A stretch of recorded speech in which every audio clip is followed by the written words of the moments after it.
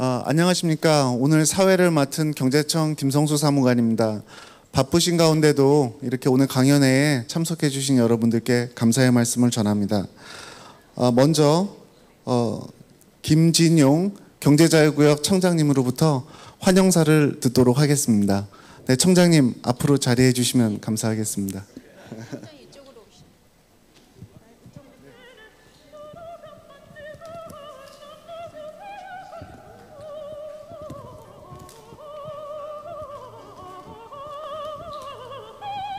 네, 여러분 반갑습니다. 경제자유구역 청장 김진용입니다.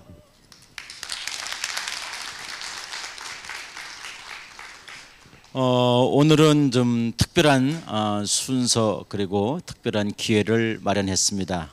여러분 안내가 돼서 잘 아시다시피 로버트 해먼드 선생님을 모시고 우리가 여러분이 잘 아시는 맨하탄에 가면 이제 하이라인 있죠. 그래서 하이라인의 그 역사 그리고 그곳에 담겨져 있는 그 시민 운동가들의 시민 또 활동가들의 그런 숨은 이야기, 그리고 앞으로 우리 도시가 지금은 이제 경제 자유구역을 중심으로 하는 신도시와 이제 그 위에 그 구도심 지역이 있죠.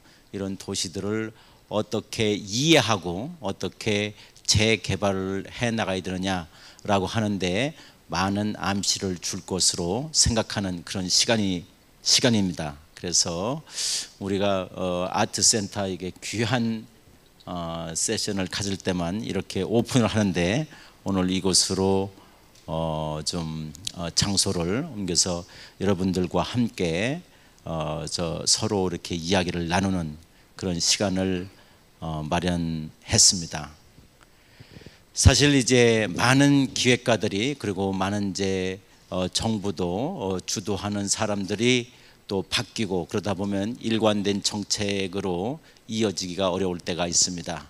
그러면 이것을 보완하고 어떤 일관된 그리고 참신한 아이디어를 가져올 수 있는 소스가 어디겠는가, 이런 거를 많이 생각하게 되는데 그것이 바로 하나의 저는 시빅스라고 생각을 합니다. 그래서 정권이 바뀌고 또 정책을 담당하는 사람들이 바뀐다고 하더라도 하나의 도시가 일관된 그런 노선을 갖고 쭉 발전해 나가려고 하면은 시민사회에서 넓게 그리고 두툼하게 형성된 그런 어떤 생각들, 이런 것들이 일관적으로 너무 좌우로 편차를 흐르지 않고 일관되게 도시의 한 방향을 설정해 나갈 수가 있다라고 생각을 합니다. 그러가면서도 참신한 아이디어들의 보고가 바로 시민사회가 아닌가 생각합니다. 하이라인이라고 하는 것은 이제 어떤 하나의 기획가가 전부 다 설계를 하고 그것을 추진을 해서 완성되었다라기보다는 이것을 어떻게 할 것인가, 그 다음에 그 철로들이 다 녹슨 철로들을 어떻게 만들 것인가, 가꿀 것인가, 철거하는 것이 옳은가 그렇지 않은가 라고 하는 그런 논의의 과정에서 이렇게 아이디어들이 제공이 되고 또 그것이 이제 공감대를 얻어가면서 또 그리고 그런 아이디어를 지지해주는 어떤 그 명사, 유명한 사람들, 그 다음에 또 시장, 이런 분들이 있었기 때문에 가능했다라고 생각을 합니다. 오늘 로버트 해먼드 선생님을 모시고 그런 이야기를 들어가면서 또 우리가 살고 있는 인천, 우리가 살고 있는 도시가 어떤 식으로 이제 발전해 나가야 될까, 이것을 그럼 고민해 보는 그런 시간을 갖도록 하겠습니다. 여러분 만나서 반갑고 또 앞으로도 우리가 살고 있는 도시의 발전을 위해서 많은 관심과 아이디어를 주시기를 바라겠습니다. 감사합니다.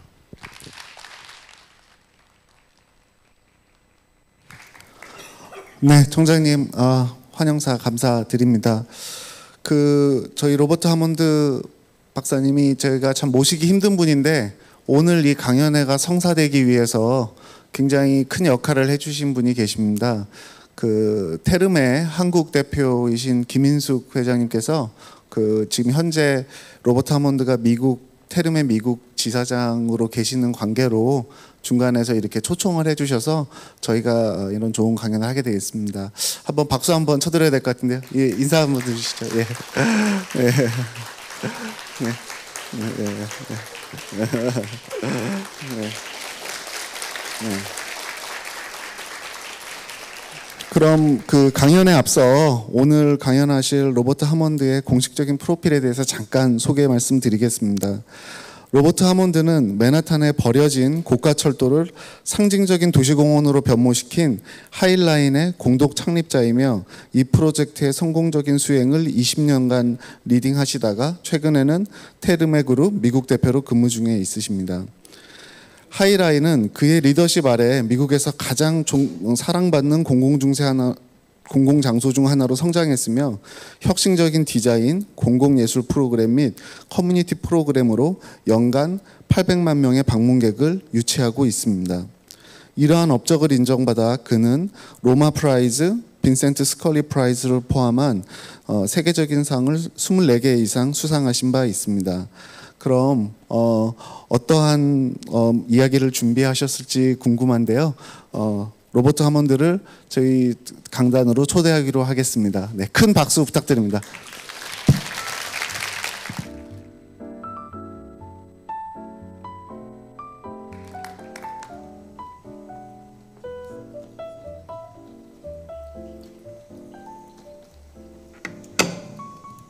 Well, thank you for having me. It's an honor to be here, and it's really been exciting being able to see around Incheon today. I want to make a special thanks to Mrs. Kim and Therma Group Korea, and for IFEZ for hosting me. Really appreciate that, so thank you. What I'm going to do is talk a little bit about the history of the High Line. I want to talk a little bit about why I think it was successful and how I think that's applicable to cities all over the world. And then want to talk a little bit about Therma Group. Some of you probably don't know what that is. Explain a little bit the connection between High Line and Therma. Let me turn this on. Yeah.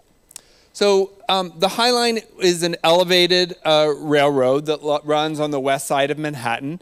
It's about a mile and a half long. And it was a freight train that used to run right in the middle of New York. And it was built to keep the trains off the street.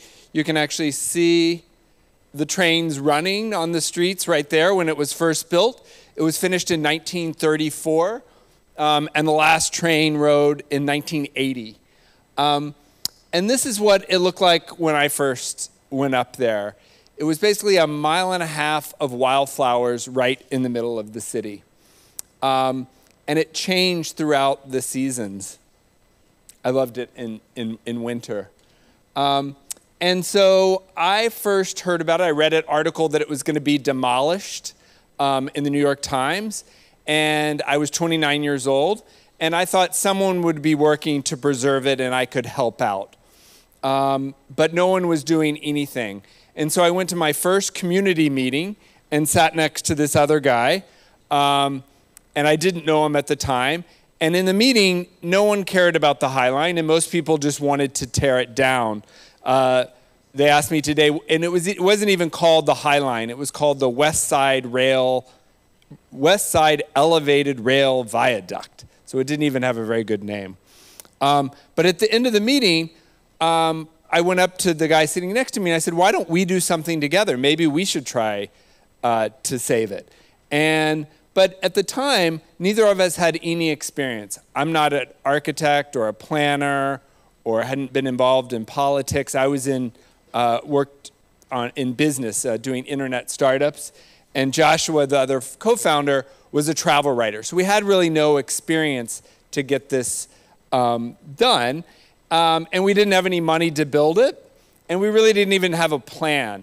And in some ways, those were the keys to the success. No plan, no money, and no relevant experience. And I'll talk a little bit about how does that make sense in doing this.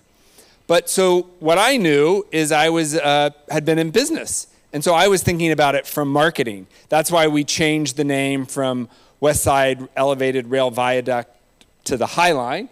And the first thing I did was get a logo. where you can see the train tracks in the logo. But at the time, it was very unpopular. This was our mayor, Mayor Giuliani, was the mayor of New York. He wanted to tear it down. He actually signed a demolition order 3 days before he left office. And then our next mayor, Mayor Bloomberg, in the middle, we really partnered with him. This was a public-private partnership.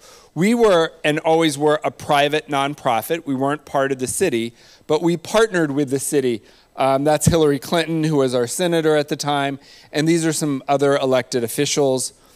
I don't know if it's true in Korea, but you see how all the elected officials, they don't look at each other? They stand very close, but they look in different directions. So I just think it's important because Bloomberg really took a risk on this. At the time, now the High Line is very successful, but at the time, no one thought it would happen. And so we really had a mayor that was willing to take a risk. I'm not going to go into the details on how we saved it, but it's really about, people say, oh, this is a park project. It's not really a park project, it's a real estate project. And that's how we had to go about saving it. We had to rezone the entire neighborhood, and basically from a manufacturing to residential, and we had to transfer development rights that are normally on the High Line to buildings next to it. That's what enabled it to make economic sense. This is what the neighborhood looked like when we started, and this is what we projected would happen when we built it. It became actually much more successful than this. But even in 2000, so we started it in 1999, but even in 2003, when we had the support of the mayor, we still didn't have any money. We were still fighting developers that wanted to tear it down. So we did an ideas competition. And we said, let's hear from people all over the world what they think we should do with it. And the ideas didn't have to be realistic. This was my favorite, which is a mile-long lap pool. We had 680 entries from around the world. This was from Russia, more of an artistic. This is another favorite. This was a roller coaster that would go through the city. This was talking about the programming, because just as important as the design is what happens in and around it. This was building a prison and a pool. This is playing off of High and High Line, I think. And again, this mile-long roller coaster. And then we had the exhibition in Grand Central, which is our main railroad station. Because we wanted, even though this was in one neighborhood, we wanted to say this project was about the whole city. And this was about building awareness and building basically a brand. The way that I approached it is the same way as you would, if you're introducing a new product.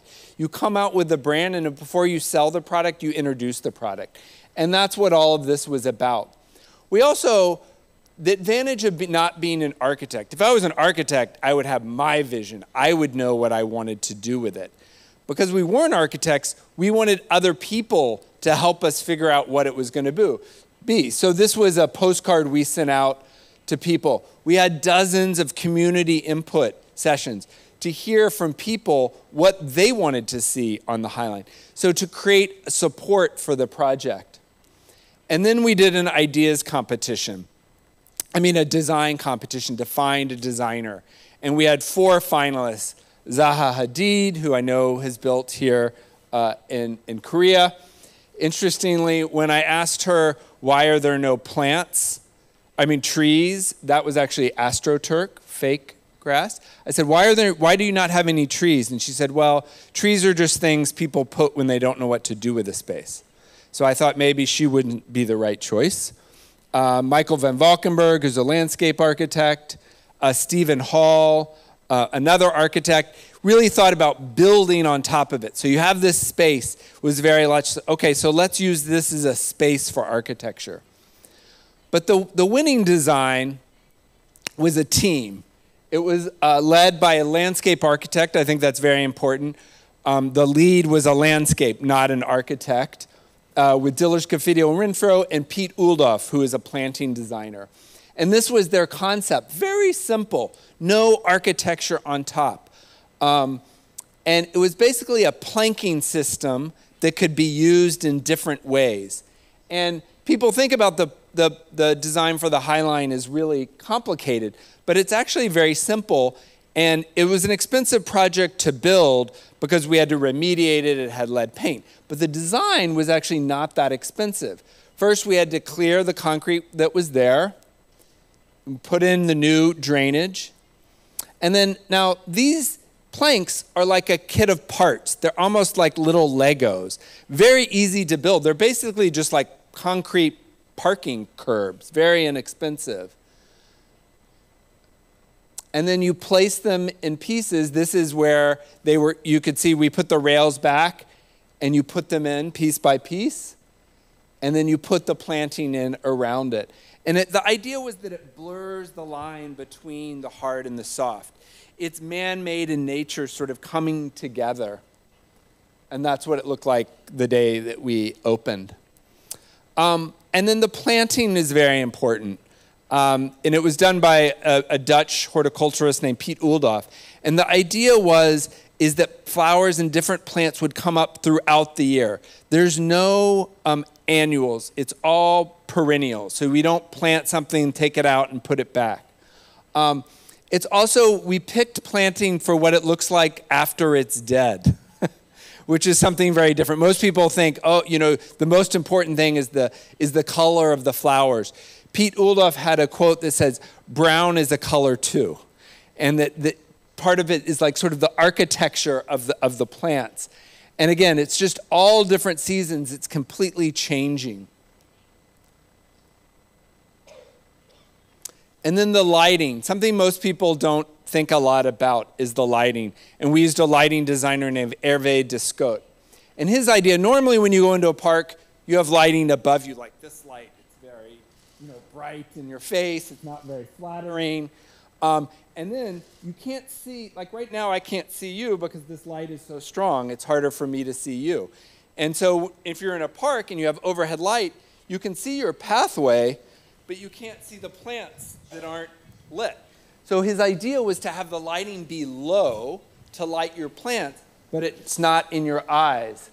So we attach the lighting to the railing, and then it gives this and it's very flattering for people, and it lights all the plants at night. So actually my favorite time on the High Line is at night. There you can see it lit up with New York. This is one of my favorite features. So this is also so how do you take something that's sort of ugly, it's a big structure on top of the street. This is why people wanted to tear it down. It was dark underneath. It just looked like an abandoned piece of steel. And so how do you change people's perception of that? And so the idea was to cut and make a little theater inside it that you could see. And then there's a ramp that goes all the way to the bottom, but it also creates steps so you can do performances. And this is what it looks like now with that glass cut out. There you can see it. And what people do, the other thing is, most parks are meant to be an escape from the city. Like Central Park in New York, and you have your own Central Park. You're living in the city, you want to go and you want to be nature, pretend you're not in a city. That's not what the High Line is. The High Line is part of the city. And actually, what are people doing here? They're actually watching the traffic. They're sitting over the street watching the traffic. Normally something you think is really ugly. And people just sit there for hours watching the traffic. And so it's how do you sort of change people's perception of something they might not think is beautiful or interesting.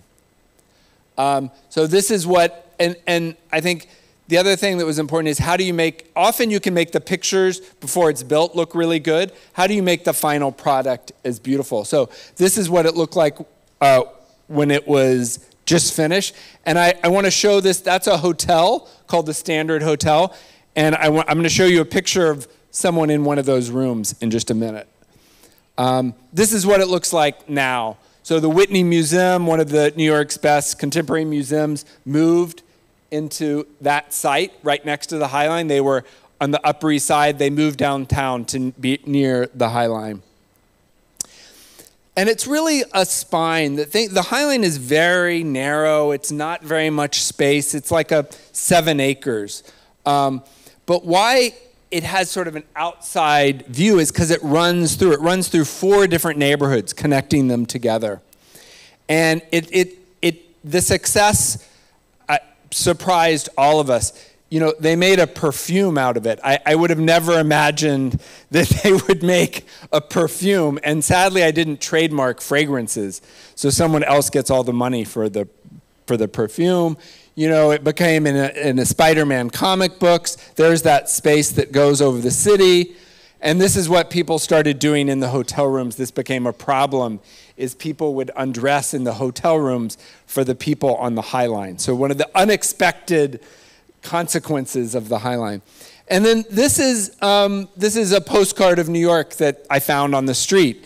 And what was interesting, with just in a few years, the High Line became like a landmark, like Central Park or the Empire State Building or the Statue of Liberty. And so it had, before the pandemic, we had about 8 million visitors. This year we'll probably have 7. Next year I think it'll be past 8 million. And putting that perspective, the Metropolitan Museum has about 7 million visitors. But the Metropolitan Museum is 40 times our size. And the Louvre in Paris, which is the most visited museum, has 9 million visitors. And it created a boom in development. Remember I said it's not really a park or just an architecture project? It was a real estate project. And these are all of the developments, over 100 different developments that happened after we opened. The biggest development is called Hudson Yards, a really interesting. One of the things I'm very envious, I feel like Korea has so much to teach America about how to get projects done. Y'all are thinking, I'm just so impressed how this entire city has been built so quickly. Y'all are thinking of the future. How are you going to keep building? This is one of the few areas in Manhattan where we could expand. So this was a railroad track under here. And they built a platform and basically built a new city on top of it. And the High Line runs around it. Zaha Hadid didn't build the High Line, but she built a building next to the High Line. And these are these new sort of skyscrapers. There's a mall. There's something called The Vessel by Thomas Heatherwick. And there's something called The Shed, which is a cultural facility, actually built by our architects, Diller, Scafino, and Renfro. So yeah, that's what the design looks like, and that's what it looks like now. So it's coming, the High Line goes all around that. And it's become a real place. There was almost no new architecture, and all these different architects have built things along the High Line. I said Zaha Hadid, Jean Nouvel, Frank Gehry, Cesar Pelli, I.M. Pei, have all built things, you know, near the High Line. And so one of the ways we convinced Mayor Bloomberg to do this project is that we said it would create value for the city in new tax revenues. Because if you increase the value, if more people build, the city gets more tax revenues. And so we said we thought over a 20-year period, it would create about $150 million in new tax revenues. It turns out it's going to create 1.5 billion. So that's what the city put in. It's about 1,000 return on investment. I mentioned programs because it's not enough just to build a space. Let me just get a little drink.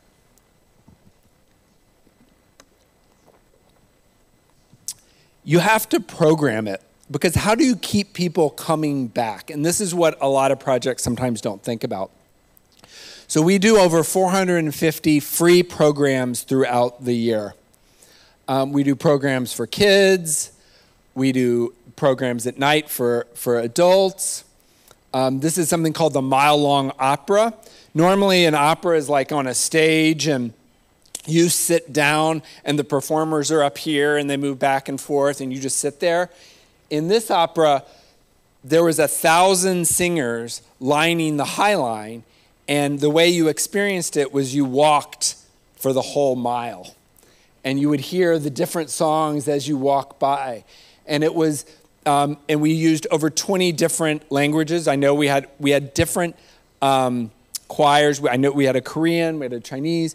So you would hear all, sort of like the city, you would hear these different stories in different languages as you walked by. We also, there's a lot of public housing next to the Highline. There are a lot of people that do not have very much income, and we wanted to do things that help them. So we started hiring teens, and these young people create their own programs for the Highline. This is something called Teen Night that we do twice a year. Also, art has been incredibly important to the Highline. So the Highline runs through this neighborhood called Chelsea, one of the neighborhoods it runs through. And there's more galleries in Chelsea than anywhere in the world. But the problem with galleries is sometimes people don't feel comfortable going in an art gallery.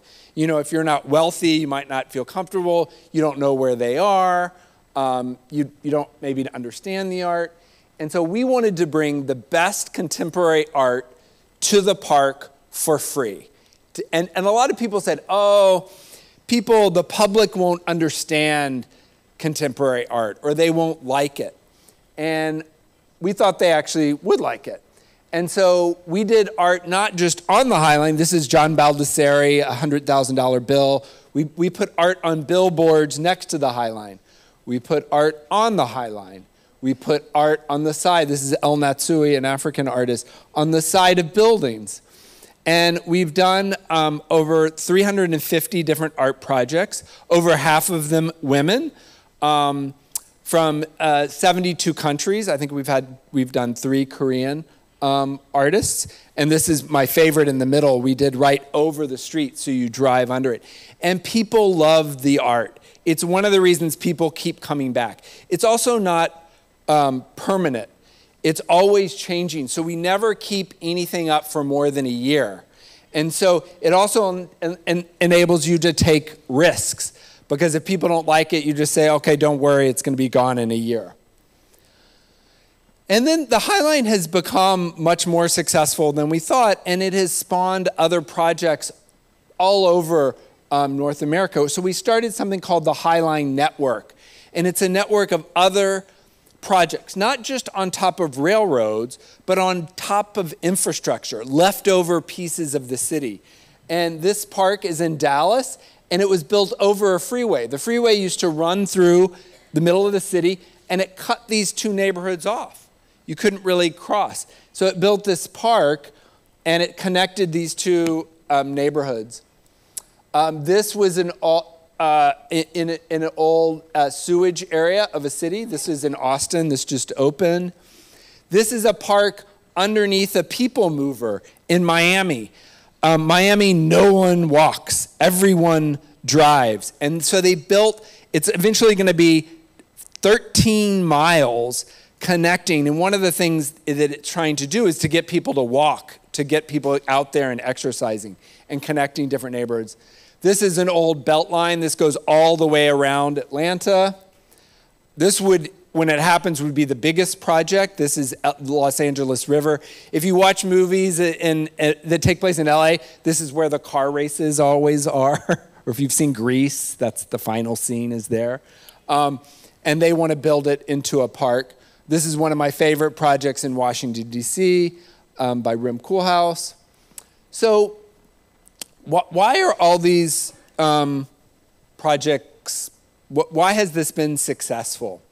And I think it's the way people use public space. And it's even the way people use their free time. How do they experience culture? The old way people experience culture was you sort of went to a box. So if I wanted nature, I would go to the botanical garden, which is sort of a box of nature. If I wanted to art, I would go to a museum, an art box. If I wanted to see, entertainment, I would go to the theater box. If I wanted to play, I'd go to the playground. If I wanted exercise, I'd go to the gym. If I wanted community or spirituality, I would go to church. Now, people want to experience it very differently. They want multiple things at the same time. Also, in the old days, the way people experienced this, if they went by themselves or maybe with the family. Now, people want to go in a group. All the friends want to go, and they want to capture it on Instagram. So it's not real unless you can capture it. And so this is what the Highline did. And I wish I could say I was smart enough to have thought all this out. I think in some ways we just got lucky. And we opened it at a time where, the Highline is part botanical garden. So you get that if you want plants. You get art, like a museum. You get entertainment with the programming. You get places for kids to play. You have wellness. And very importantly, right now, I think one of the biggest problems that we're having in the US, and I think it's worldwide, is there's no places for community together. There's no places for us to connect with each other. And I think that's one of the really important parts about the Highline. And you can do all that together, and you can capture it, on your phone. And now I want to talk a little bit about Therma, and the connection I'll make at the end is a little bit, I got an American Academy in Rome prize, and so I got to go live in Rome for a year. And one of the things I never understood is how, this is one of the Roman baths, and why haven't we built one of these since then? In 2,000 years, we've made all these advances, but we couldn't combine, and in these Roman baths, they had libraries, they had food, they had exercise, they had swimming. I asked a historian who specializes in Roman baths. I said, why did people go to the baths? He said 2 things, gossip and politics. He said, this is where the politics of the city happened. This was the heart of the city. And instead, all we have now is Disneyland. That's what we got after 2,000 years, which Disneyland is very fun. But it really manipulates your chemistry. I don't know if kids want to go, but it manipulates your chemistry through caffeine, through adrenaline, through sugar. And at the end of the day, after you leave Disneyland, you're exhausted, you feel ill, your wallet is empty, but your kids want to come back. And that's why I think Therma is something different. See, to me, Therma has the opportunity to be like that Roman bath. And instead of manipulating your chemistry, it balances your chemistry. So to me, the way I think of Therma, it's like a wellness Disneyland in some ways. The other thing that, and so my father always asks me, why did you, when I started the Highline, he said, why are you doing this? I don't understand. Why don't you have a normal job? What is going to happen? And then when the Highline opened and his friends came, then he liked the Highline. And so then when I left, he said, why would you leave the Highline? Why would you leave the Highline? And what is this Therma thing? Because he just couldn't understand it, because it's a little bit confusing, because it's a whole bunch of different things. But one thing is very important. The Thermas are huge. The smallest one is about 28,000 square meters. The largest is 70,000 square meters. So they're huge. It's almost like an airport. It would be the size of, for us, Yankee Stadium. And the other thing that attracted me is that it is not a luxury product. It's not something just for the very wealthy. Most wellness activities, massage, nutrition is really, at least in the US, for the very wealthy. This is much more accessible. Each facility can have almost 1.5 million visitors a year.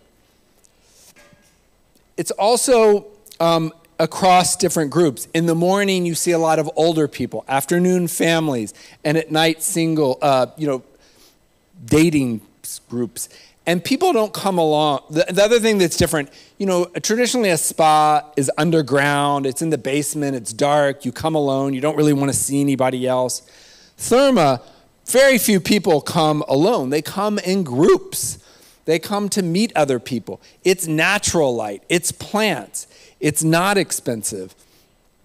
People come all through the year. They come in the winter to go inside and sit under a palm tree, and they come in the summer because it's really hot outside and it's just perfect in Therma. And so Therma, going back to the boxes like the Highline, this is why it reminded me of the Highline. And this is what I think you're going to see more and more. And Therma is just one example. I think you're going to have more and more cities build what I think of it as like wellness infrastructure. You know, right now we think of infrastructure that all cities need. Cities need roads. They need subways. They need, government buildings. But they also are going to need places to keep people well. And again, people want to do multiple things at one time. And that's why I think, and again, it doesn't just have to be Therma. To me, Therma is one example of this. But Therma is like a botanical garden. It's like we have art, like a museum, entertainment, play, wellness, community. In most cities that we're in, we're sometimes the largest botanical gardens. There are over 7,000 plants in one Therma. We invest a lot in art. We have a whole group called Therma Art that comes up with different experiential art to do inside the Therma. Entertainment, at night, it's like a club at night. I mean, I would be asleep when this is happening, but for younger people, they love it. And then play. But it's not, sometimes people think, oh, is Therma a water park? It is not a water park. What are the two things that happen when you go in a water park? You smell the chlorine or mold, either one of those. And Therma uses a special technique that there is no chlorine and it smells fresh. The water is clean through osmosis. It's also not loud, and the advantage is kids cannot go in this part.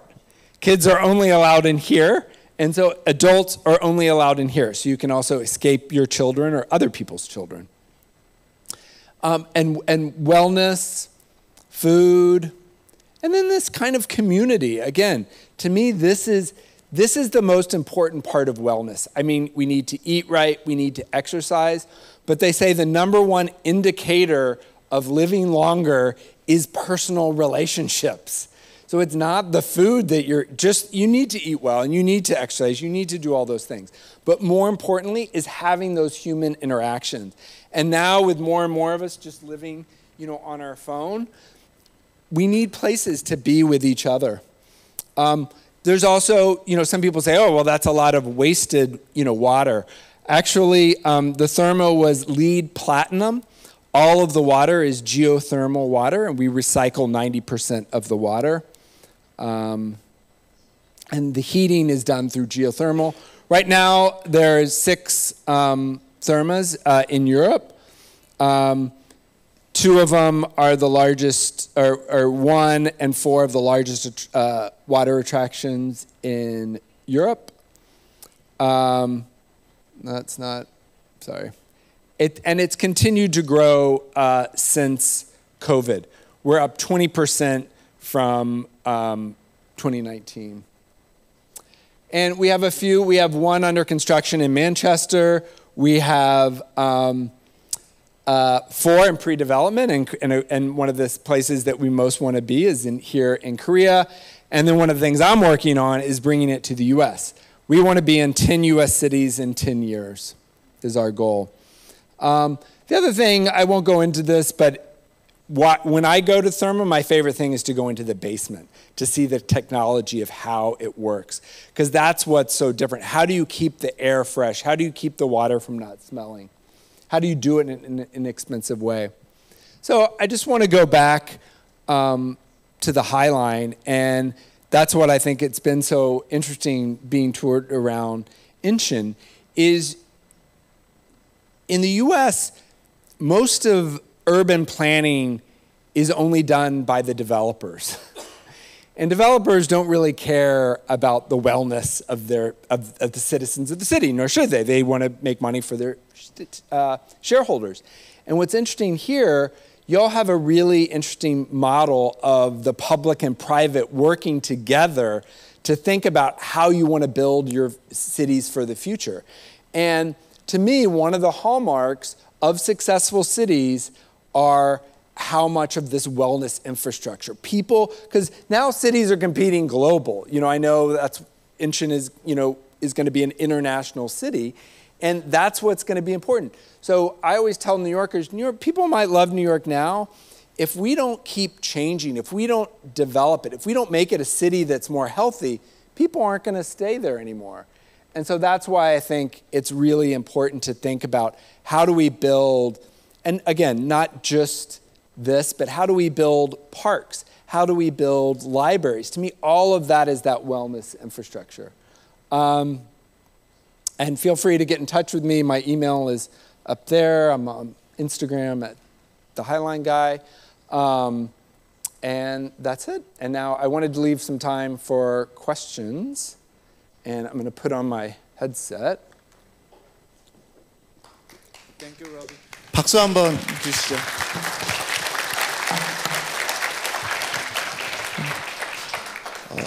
저 Q&A 세션을 할 건데요. 그 라비한테 동시 통역으로 번역돼서 전달이 될 거니까 질문을 좀 간단하고 명료하게 해주시면 감사하겠습니다. 네, 질문 한번 받아보겠습니다. 네, 여기 마이크. 오늘 강연 잘 들었습니다. 저는 IFEZ의 Can you hear me? One. It should be one. Can you say it 네, 강연 잘 들었습니다. 저는 IFEZ의 기획팀장 전지숙입니다. No. Thank you for your lecture. It's very helpful. It's very helpful. 그리고 통역 please. 네네. 저는 그 떼르메가 굉장히 한국 사람들의 그 캐릭터에 굉장히 잘 어울리는 컨셉이라고 생각을 합니다. She thinks that Terme is very well matched with the Korean tradition. 그리고 한국 사람들은 굉장히 그 목욕을 좋아합니다. Korean people love to bath. For sure. 그래서 만약에 떼르메가 인천에 오게 된다면 전 그 대한민국의 국민들의 열광을 얻을 거라고 믿고 있습니다. She's for sure if Terme comes to Incheon, it will very welcome and people will very excited about it. 그런데 떼르메가 굉장히 넓다고 말씀하셨거든요. 그런데 뭐 6가지 박스를 예를 드셨어요. 근데 그 떼르메에 빠진 게 한 가지가 있다면 숙박인데요. 숙박. 그 넓은 곳을 하루 만에 다 즐기기에는 너무나 넓기 때문에 숙박 부분은 어떻게 해결을 하실 수 있을 건지 네, 그것이 궁금합니다. So you said that the Terme has a very vast volume of the space, and it has 6 categories of the like basic concepts of boxes. But she thinks that one of the missing is that the lodging option. Yeah. Maybe it is big enough, Yeah. not enough time for the one day. So she's questioning that if you have any plan or idea about resolving those issues. Yeah. Well, first of all, I should have said, I think one of the reasons Korean culture is so much more sophisticated than ours in America is you've always had this culture of bathing. One of my favorite places in New York is called Sojo. It's a Korean spa. It's actually in New Jersey because it has a view of New York. So why don't we have lodging? Well, there's one in Germany that has lodging. Generally, we have other people. We're an expert on bathing. And really, we have the technology of how you build the therma. And so we let other people right now build the hotels. I think that might be something we will do in the future.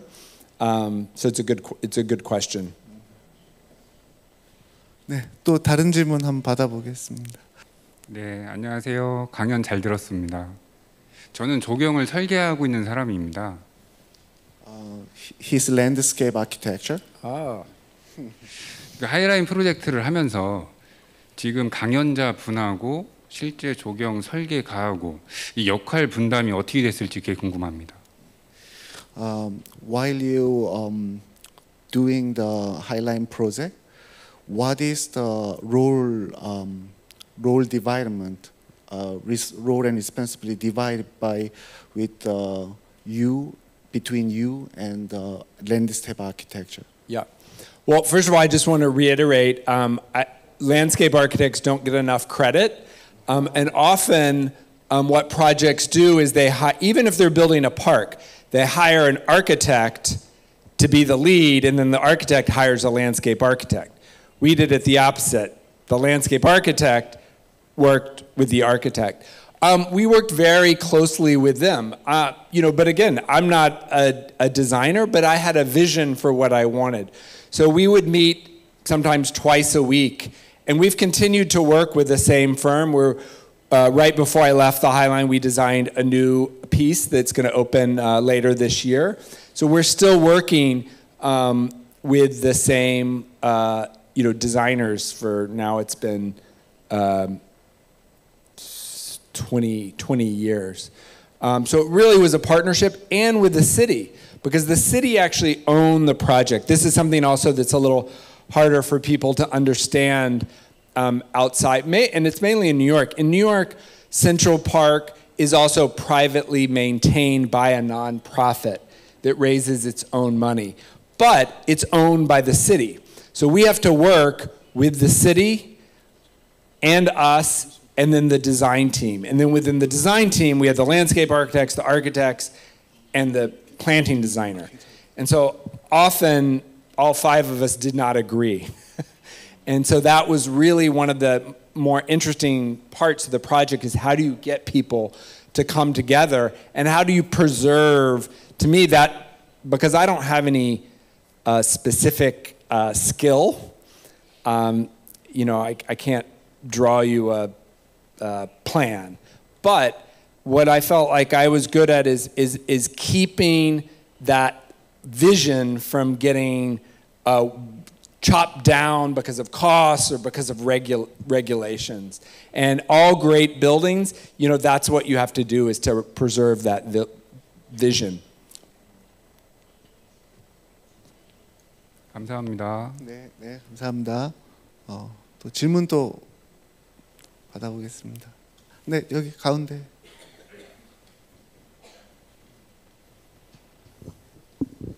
예, 강의 잘 들었습니다. 인천연구원의 권전우라고 합니다. 우리나라에서는 청계천 고가 도로를 이제 없앤 이후에 고가 도로는 가급적이면 철거하자는 게 전반적인 어떤 사회 분위기 같습니다. 그 하이라인을 건설할 때 아마도 이제 그 주변에 1층에 거주하시는 분 같은 경우 특히 그럴 것 같은데요. 그 하이라인 아래쪽이 상당히 시각적으로 차단이 많이 되고 어두울 것 같아요. 그래서 그 지역 주변에 있는 주민들이 상당히 많이 반대를 했을 것 같은데 진행 과정에서 어땠는지 좀 알고 싶습니다. In Korea, in Seoul, there is a similar old structure called the Cheonggyecheon. We took that out and we recovered that and original the streaming. When he see the Highline project, especially somebody who lives in first floor nearby, the Highline structure itself will block more lights, and the older people who lives there might not like the idea of it. So his question was how you do resolve those opposite opinions and ideas. Well, first of all, I want to say that the canal was actually one of my inspirations for the Highline, because Korea did that. When did that open? Do you know? The canal?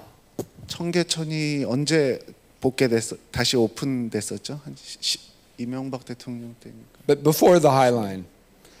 이명박 시장 때 된 건데. So it was before the Highline. Yeah. And so one of the things why it was inspiring to me is normally people would see that as something ugly and something that you don't like. That's why they covered it up in the first place. And so it was sort of appreciating this kind of city infrastructure and bringing it to the public and sort of letting nature into it as well. So I think it was to me, an inspiration for the High Line. The advantage of the High Line is not very many people live next to it when we built it. So this was a train running down a neighborhood. It was loud. It was, to me it would be romantic. Oh, you have a train. It was not romantic. No one lived near it because it was loud, it was dirty. And so that was one of the advantages, is that there weren't people living. Now, the people that live next to it know that it's there. And so when you're buying an apartment, you pay more if you're 2 stories above the High Line. You pay less if you're at the High Line level. And people, you can see in people's bathroom, their living room, their bedroom. And so, it takes they know what they're getting when they move into those spaces. But it's very interesting. There's a project in Chicago called the 606 that is still having a lot of problems getting it built because people next to it don't want public next to their homes. 조금만 더 토론을 하면은 그 2층에 사시는 분은 프리미엄을 갖고 있을 것 같은데 저 그림에서 보면 불 켜져 있는 집 있지 않습니까? 저 집에 계신 분은 불편하실 것 같다는 생각이 좀 듭니다. 한 가지만 더 여쭤보도록 하겠습니다. 저기 그 하이라인 다 이제 완성된 다음에 다양한 어떤 예술 프로그램하고 뭐 미술 작품도 계속 이제 바꿔가면서 이제 설치하는 것 같은데 이 유지 관리는 누가 하며 비용은 어떻게 조달하는지 알고 싶습니다. 일단 그 1층에 계신 분들에 대해서는 아까 통역이 다 됐는지 모르겠는데 하이라인이 원래 기찻길이었기 때문에 사시는 분이 없었고 하이라인이 된 다음에 이사 오시는 분들은 자기가 어떤 상황으로 이사 오는지를 새로 이사 온 분들이기 때문에 1층에 있는 것이 가격은 싼데 그리고 저렇게 안 좋은 점들이 있지만 그 이후에 이사 오신 거기 때문에 이제 큰 불만이 없었다 이렇게 답변하셨고요. His second question was, seems like you have many the art and cultural programs you're running on the High Line. That will be cost involving. So who pays and how you manage all those costs? Yeah, I mean one of the reasons we do it is we depend on donations to run, and so the tourists come once. And they leave. They don't give us any money. And unfortunately, we don't charge them any money. If we just charged a few dollars, we would have, an 8 million visitors, we'd be done. And so we need New Yorkers to help give money. And New Yorkers, that's what locals want, is programming. If you just have a nice park, they walk on it every once in a while. But the reason they come back, the reason they feel connected to you is the programming. And people don't want to give money to clean the bathroom. They don't want to give money to the gardeners. They don't want to give money to empty the trash. They want to give money to the art program. They want to give money to the kids program. They want to give money to hire teens. They want to give money for the mile-long opera. So we actually make money. We raise more money for the programs than it costs to put them on, and we move that money over to take out the trash. Because whenever anybody is doing these projects, the number one thing I tell them to worry about is in some ways it's easier to give money to build something because politicians like to go to a ribbon cutting, people like to open things, we can put your name, if you give enough money you can put your name here. But people do not like to give money to keep things clean, to maintain it, to repaint it, to replant the plants. And so that's what the programming in some ways is it helps us raise money even though it costs us to do it. And it makes it, that's why New Yorkers feel connected to it, because ultimately if it's just for tourists, it actually doesn't work. No one wants to go to Times Square. I've never even been to the Statue of Liberty. Partly because it's all tourists. And it's crowded. And so one of the biggest problems we've had, it's an odd problem, is too many people. 8 million people, we can have 20,000 people, in one day, and it is crowded. And the New Yorkers, if they think it's too crowded, then they don't want to come. And again, that's why we do programming at times when it's not crowded. We don't do any program on a Saturday at 2 o'clock. it's plenty of people are coming. We do programs in the morning. We do programs at night. We do programs in the winter, at times to try to flatten out the curve. So we get, and it's sort of the interesting thing now being at Therma, that's also what you want to do. You don't, everybody wants to come on on holidays. How do you get people to come? And so you have more of a constant visitorship. That's the other thing programming does. 네, 또 질문 있으시면 하나만 더 받을까요? 네, 가운데. Is it okay if I speak in English? Yes. Well, So I'm also a landscape architect trained in United States. Actually, James Corner was my dean when I studied there. At Penn? So, yeah. So I heard so much about the project. It's a legendary, it's very innovative project for especially for landscape architects. But it was so interesting to hear your side of the story, your point of view. And it was interesting how you said it was real estate project, not a park project. Yeah. And I was wondering, Urban Design 101, like put real estate on the street and people walk around and then that activates the neighborhood. Yeah. But this is actually elevated, so it successfully separated pedestrians from vehicles, but that's it. So I just was wondering why you think it brought in so many successful real estate around the park, and if you've seen the same situation to Underline, Beltline, or LA River Project, some other Friends of Highline project, and in the end, maybe the project that you're doing at Therma Group, what would be successful as a real estate aspect of the project in the city? Yeah, well, let's get a picture. We can come get a picture and we can send it to Jem. And the other co-founder went to Penn. Joshua David went to Penn. But not a landscape architect. Yeah. So I think this is it's an interesting question.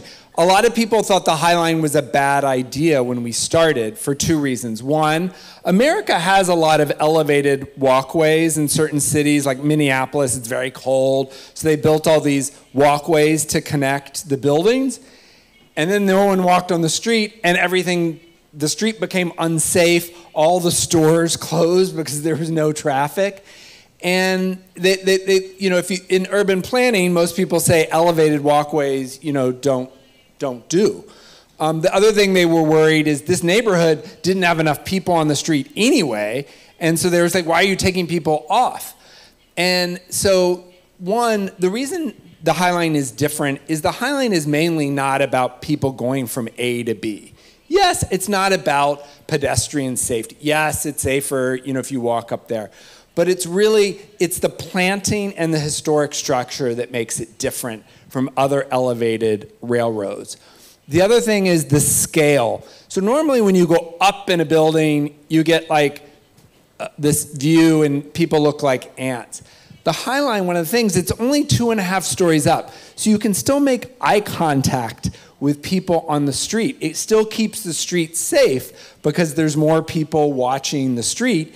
And we have exits every few blocks. So people are constantly coming off. And so it's been successful for the stores around it.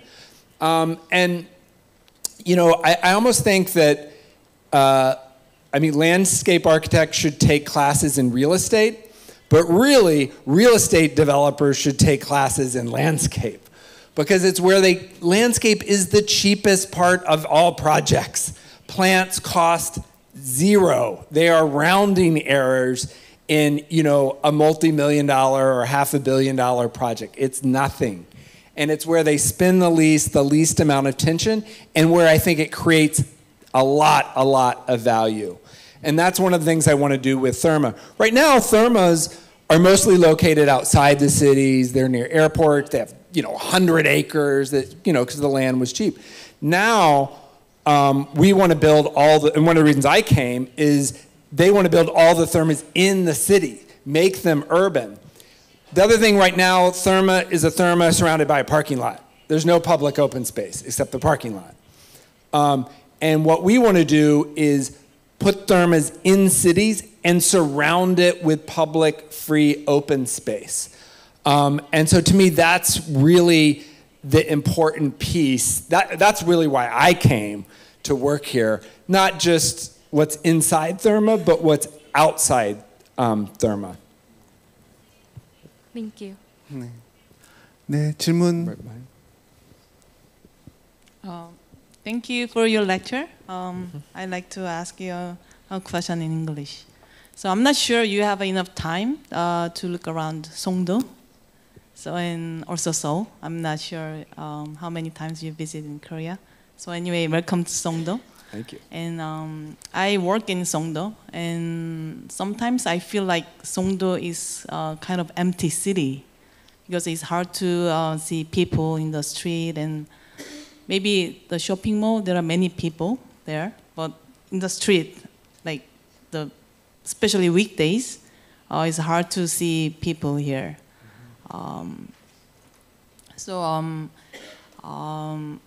I'd like to hear about your point of view about Songdo. Like there are some critics about Songdo and also some positive things and negative things. And maybe Songdo is known as like smart city, and also global and international city. So in that wise, what do you think about Songdo? I like to hear about your critics, bad things and good things about Songdo. Yeah.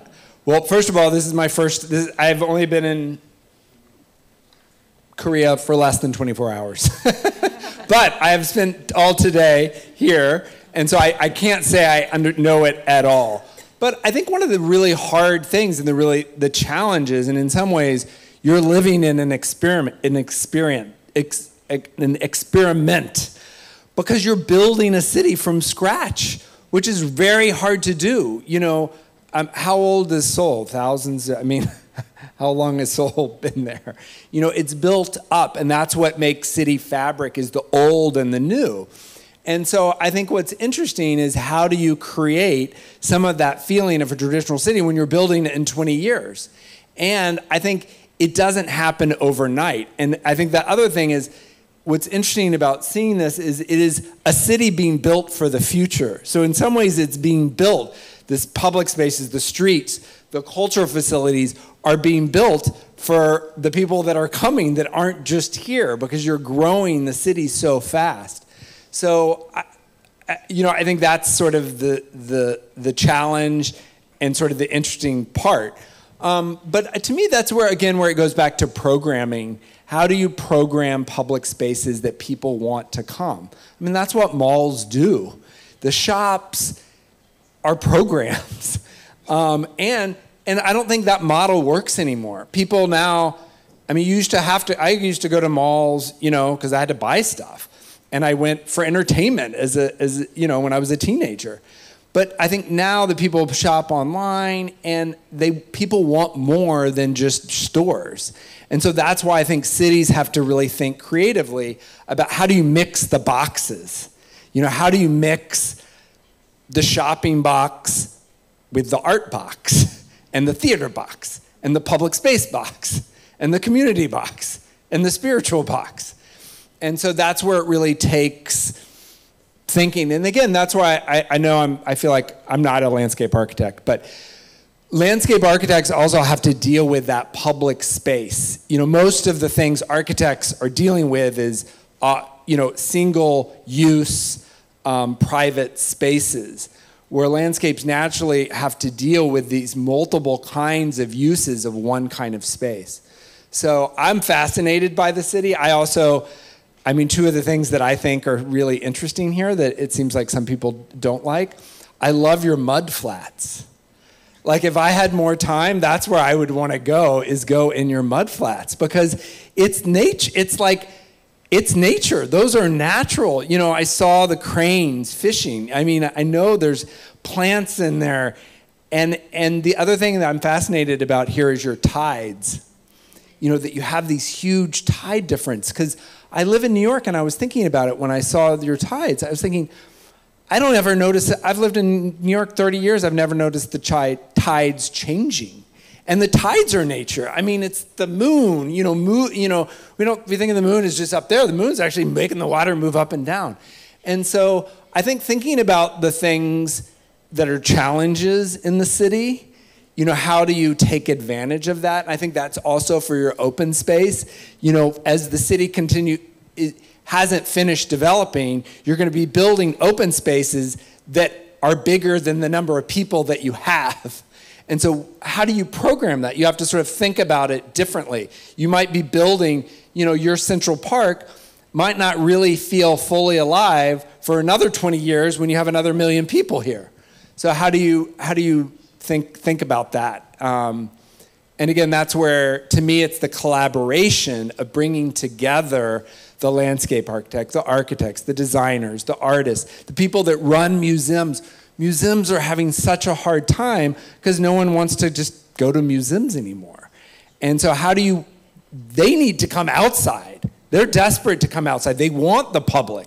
And artists want, if an artist gets to be in a museum, you go to the museum, you see 200 works, you might miss that piece, you might not even go with that room. Artists love to be in public space because people actually get to see them. And not just the art critics or the galleries, the general public, and it's good for their business because whenever an artwork is on the High Line, they sell the work for a lot more. Thank you. Then person next to me has also a question.